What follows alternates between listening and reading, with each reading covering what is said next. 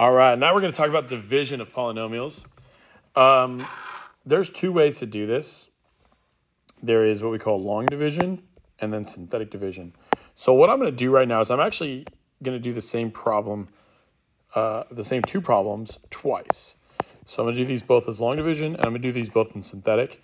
And you're going to see the pluses and minuses of the pros and cons of both, okay? So let's talk about long division first. Before I do long division with polynomials, let's go back in time to like, what was it, I think third grade. And let's do a long division problem. Let's do 102 divided by 8. And let's just remember how this works, step by step. Does 8 go into 1? No. So we go to the next two terms. 10. Does 8 go into 10? It does. How many times? One time. Then what do? We do 1 times 8, which is 8, and we write 8 down here. Then we subtract 10 minus 8, and we get 2. Obviously, 8 doesn't go into 2, so then we carry down the next number, which is 2, and we get 22. Does 8 go into 22? Yes, it does. How many times? Well, the biggest number it can go into, that's less than 22, is 16, so that would mean 2 times. So I could say 2 times 8 is 16. Right, 16, and then I subtract 22 minus 16 is 6. And so we would say that this is a remainder of 6. Well, this is really like saying 12 plus 6 eighths, or we could say 12 and 6 eighths. Obviously, we could reduce that to make it 12 and 3/4, or we could even say 12.75. Both of these would be acceptable answers, right?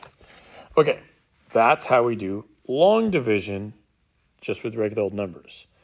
I remind you of that because the process for doing long division with synthetic is pretty much the same. It's pretty much the same steps. You just have to keep it organized. So let me show you what I mean. Let's take a look at this first problem. X cubed minus 4x squared plus 2x plus 5, all divided by x minus 2. Now, there probably should be like parentheses here so that you know you're dividing that whole thing by that whole thing. So just know that. And let me show you what this looks like. Just like before I did 102 divided by 8, this is what's going to go underneath the long division bar. So it's going to look like this. X cubed minus 4x squared plus 2x plus 5. And when I said divided by 8, I put the 8 over here on the left. So I'm going to put x minus 2 right here.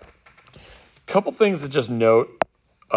This one is a nice, neat one because I have a cubed, a squared, a 1, and then a 0-degree term. If you were missing a term, like let's say there was no 2x, and it just said x cubed minus 4x squared plus 5, what you would want to do is you'd want to put a 0x here as a placeholder. That's a really important step for helping you stay organized. Now, you don't have to do that. There are ways to work around that, but usually if you don't do that, students mess up. Okay, let's do this. All we have to do when we're doing long division is look at the first term. Every time we just start off by looking at the first term and we say, does this x go into x cubed? Yes, it does. How many times? Well, I'd have to multiply it. What would I have to multiply this by to get to x cubed? Well, it'd be x squared, right? X squared times x would equal x cubed. The squared column is right here. Just like before up here, right? Like you could say like, just to kind of make the reference, this is like the hundreds column, the tens column, and the ones column. Same idea, but now we're talking about degrees, but it's the same pattern. So since the squared column is right here, I'm going to say, yes, x squared. And I'm going to say x squared times x gives me x cubed. But then I also have to multiply it by the negative 2. If you think about it, I'm like distributing to both these terms. So x squared times negative 2 is negative 2x squared. All right, if you remember the next step was, it was to subtract, but you're subtracting this whole thing, so you got to keep that in mind. X cubed minus x cubed, well, that's just 0. That's beautiful. That's what you want, all right?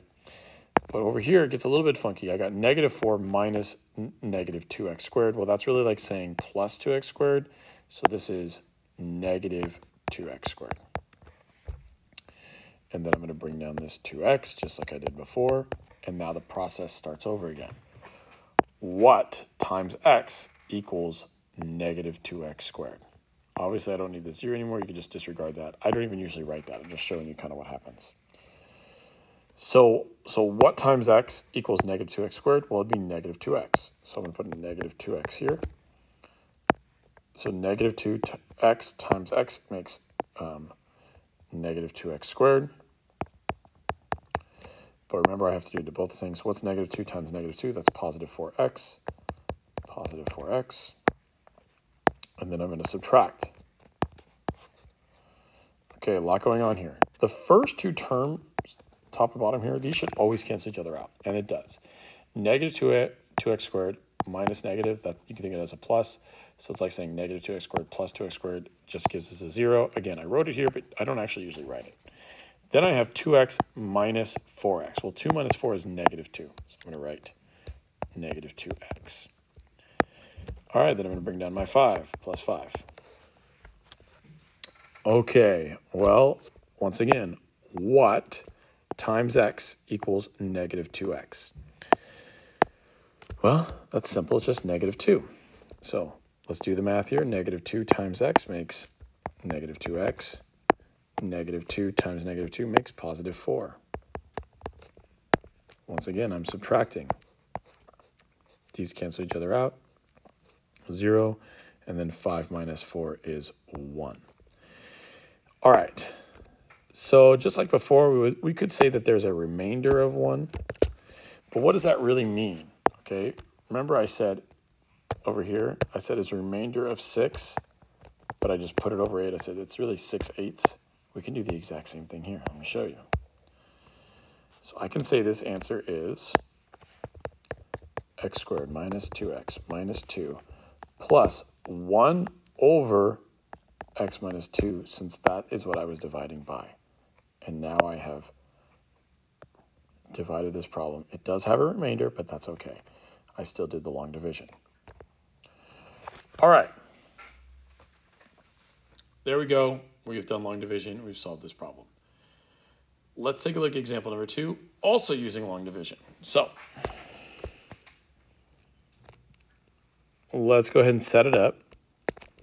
I'm going to need a lot of space on this one. So 12x cubed minus 11x squared plus 9x plus 8. That's all underneath my division bar. And I should have given myself some more space here. Okay, so I moved it down a little bit. And then I'm going to do 4x plus 3 over here.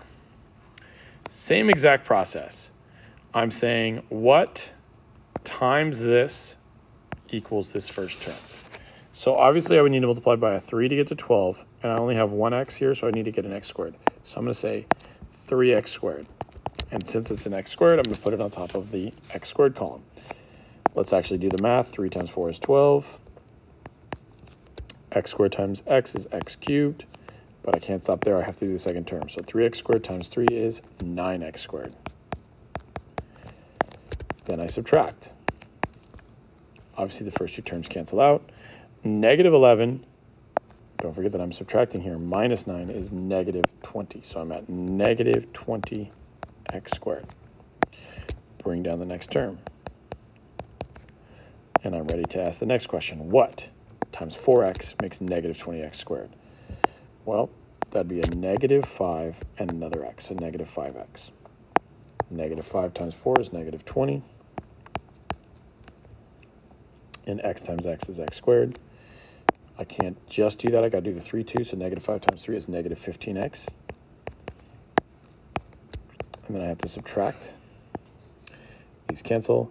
9 minus negative 15. That's kind of like, that's a double negative, so that's like adding. So 9 plus 15 is 24x. Bring down the 8. Just doing the same thing over and over again, right?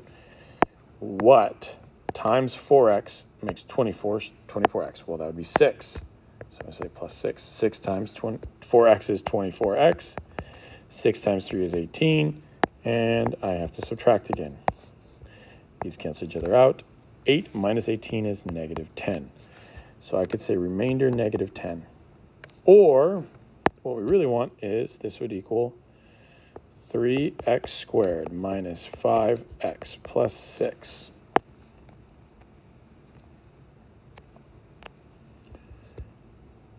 minus 10. I'm saying minus 10 because it's a negative 10 over 4x plus 3. Right? And so once again, remember that anything that I'm like, whatever I'm dividing by, that's going to be in the denominator here underneath the remainder. And there we go. There's 2 long division examples for you. However, there are other ways to do this. There is something called synthetic division. Synthetic division can be a lot easier. So let's do this. It's the exact same problem as example 1, but now we're going to use synthetic division. And let me show you how we do this. For synthetic division, all we care about is the coefficients, and we need to know the 0 of whatever we're dividing by. The 0 that what we're dividing by. So what's the 0 right here? It's 2. You always start with that. So I'm going to put a 2 here. Then what you do is you list your coefficients. Well, the first coefficient is 1, then it's negative 4, then it's 2, and then it's 5. And then I like to do a little line here, and I like to do a little box right here, because this is going to be where my remainder goes. I'll show you how this works. The math here is actually really simple. You always bring your first term down. That's just a 1. And then from here, you multiply and add. Let me show you what I mean. You do 2 times 1 is 2. You're going to write a 2 right here. So I did 2 times this number to get a 2. Then I add. Negative 4 and positive 2 makes negative 2. Then I'm going to do 2 times negative 2, and I'm going to get negative 4. Then I'm going to add. 2 and negative 4 make negative 2. Then I'm going to multiply. 2 times negative 2 is negative 4. And then I'm going to add to be 1. Now, here's what you have to do. You have to put your x's back in, but it's not that bad. You always want to start with x to the 0, which really means there's no x there. This term always, this should be your constant. Also, same thing as before. Remember, if I didn't have a 2x here, if it was just missing, I would need to put a 0 here as a placeholder. Or for any term of that nature, you need to put a 0 as a placeholder if you don't have it. All right, so then I have x to 0, x to the 1, x squared, you just count it from there. So what does that mean? That means my answer is x squared minus 2x minus 2 plus a remainder 1. But remember, I can just put 1 over whatever divided by, which was really x minus 2. And that should be the exact same thing as what we got on example 1, but we did it with synthetic division. Just check. Yep, the exact same problem. So here's my takeaway. When you're dividing by something simple like this, where there's no a value in front of what you're dividing by, then I think synthetic is a lot easier. However, if you get a problem like this, where see how there's now an a value of 4, not 1, I think that synthetic is actually harder. But maybe you'll like it still. Maybe you'll think this is still the easier way to go, and you'll still do it this way. That's fine. Let me show you how we would do a problem like this within synthetic. Let's just write it out like a long division problem, kind of. Like, not really long division, but just a division problem.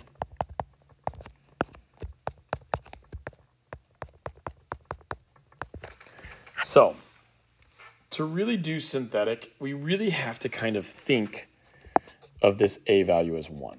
And right now it's not 1, it's 4. So what we're allowed to do is so that we can make that 1, we can just divide everything by 4. So that's what we have to do. It's kind of like we're going to fake it. We're going to fake that the a value is 1 to make this work. So what would that look like? Well, that would make this term over here, right? These would kind of cancel out. And so then I would have x plus 3/4. And remember, the number that goes in the 0, or in this top left corner, is the 0. So the 0 here would be negative 3/4, right? Because negative 3/4 plus 3/4 makes positive 3/4. So I'm going to put in negative 3/4 here. Then I'm going to list all the coefficients, but the coefficients after I divided them by 4. Well, 12 divided by 4 is 3. This one is just a fraction, so I'm just going to write 11/4. This is also just a fraction, so I'm going to write positive 9/4. And then 8 divided by 4 is 2. Here's my little line. Here's my little box. That's where my remainder is going to go. All right, same process as before. I'm going to bring down the first numbers, 3. Then I'm going to multiply. Negative 3/4 times 3 is negative 9/4. Then I'm going to add. If I add these together, they're already common denominators. I get negative 20 divided by 4, but that's a nice neat number of negative 5. Negative 3/4 times negative 5 is positive 15/4. And then I'm going to add, they're already common denominators. 9 and 15 makes 24, but 24 over 4 is 6. Then I have to multiply again. Negative 3/4 times 6 is negative 18 over 4. That does reduce, but it's just negative 9/2. So what I really have to do, I got to add these things together, but they're not common denominators. So I'm going to make them common denominators. So 2 is the same thing as 4 divided by 2. And now they're common denominators. When I add these together, I get negative 5 over 2. Okay, there's one last step at the end here that is a little bit tricky. This is where students will often make a mistake. We're going to do the same thing as like filling in our variables. So this 6 doesn't have an x in it. This is x to the 1. This is x squared. And we have the first part of our equation. But this is our remainder. And if you think about it, to get this remainder, remember we divided by 4. So it's not really our remainder. It's not our true remainder. We divided by 4. So to get our real remainder, what we have to do is we have to multiply back by 4. So we have to take this value in here and we have to multiply it by whatever we divided by earlier. So what is negative 5/2 times 4? Well, that'd be negative 20 divided by 2. It's negative 10. And so that's your real remainder. So the correct answer to this problem would be 3x squared minus 5x plus 6. And then we could say minus 10 divided by 4x plus 3 because your real remainder is negative 10. So maybe you could see kind of why I don't really like to do synthetic when the a value isn't 1. A lot of things to remember. You got to divide everything. You get a bunch of fractions. Then at the end, you have to do, you have to multiply back by whatever you divided by. Now, maybe you're cool with that. If so, that's fine. I just want to show you both of the ways to do it. That's it for this video. I'll see you guys on the next one.